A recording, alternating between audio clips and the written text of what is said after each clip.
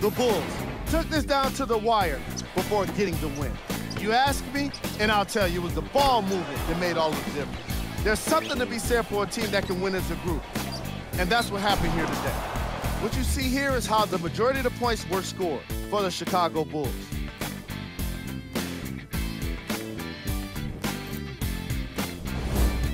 The Bucks are probably frustrated with themselves after such a narrow loss. They had some great contributors with double-figure scoring, but it ultimately wasn't enough. It was a good effort, nonetheless.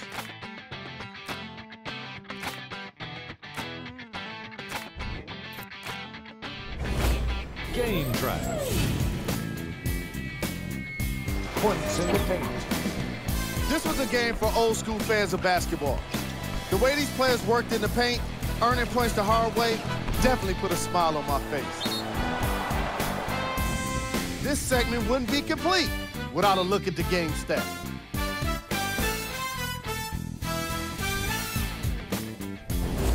Player of the game. Pau Gasol gets the well-deserved nod for this award.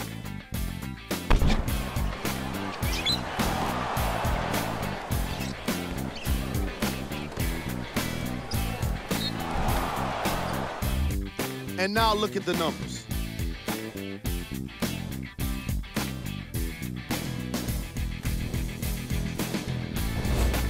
The Bulls got the win in a close game.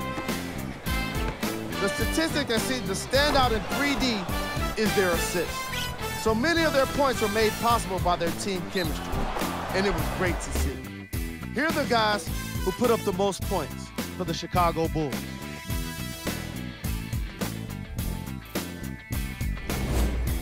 The Bucks finished on the losing end of a close score. They had some great contributors with double-figure scoring, but it ultimately wasn't enough. It was a good effort, nonetheless.